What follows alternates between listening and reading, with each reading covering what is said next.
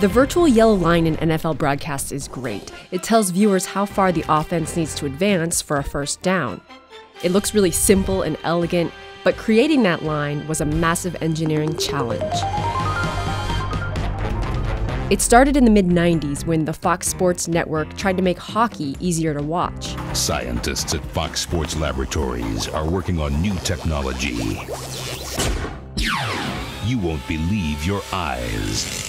They embedded infrared transmitters inside the puck and placed sensors around the rink so that live TV viewers saw a blue glow around the puck at all times and a red comet tail if it traveled over 70 miles per hour.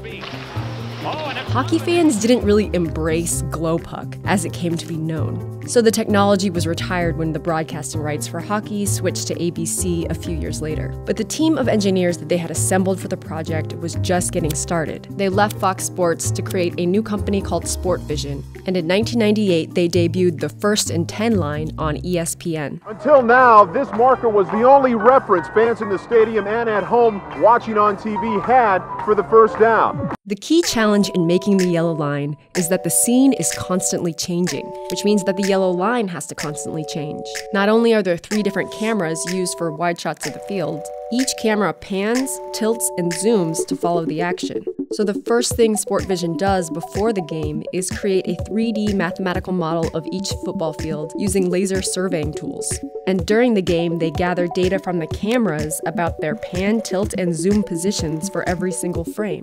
So when the operator specifies that the first down is at the 43-yard line, for example, the computers combine the camera data with their own model of the field to draw the yellow line in the proper perspective, and to redraw it for every frame being broadcast to viewers.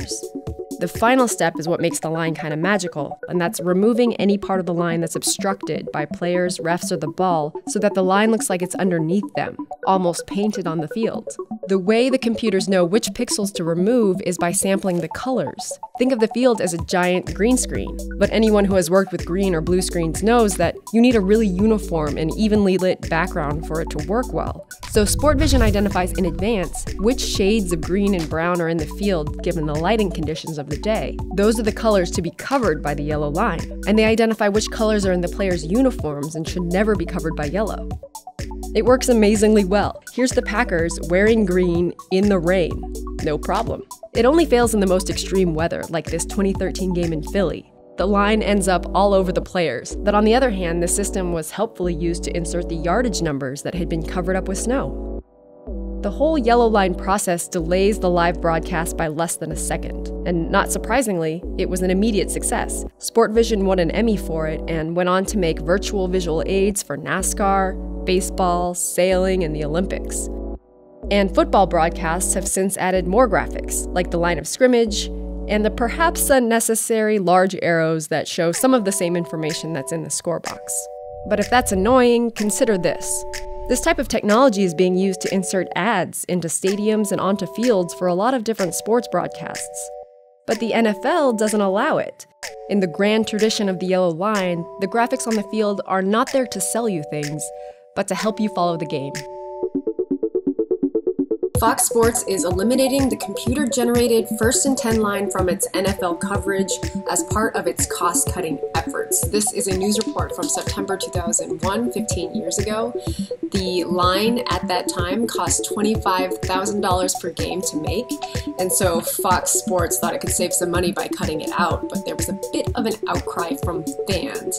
Sportvision set up this website, Love the Line, and gathered comments from viewers. There's a couple of good ones here. Anonymous says, quote, "I need the line, everyone needs the line." And here's one from Bob Burns. "I'm a 75-year-old fan of football, and the line is the best thing you came up with since color TV." So this is a news report from just about a month later.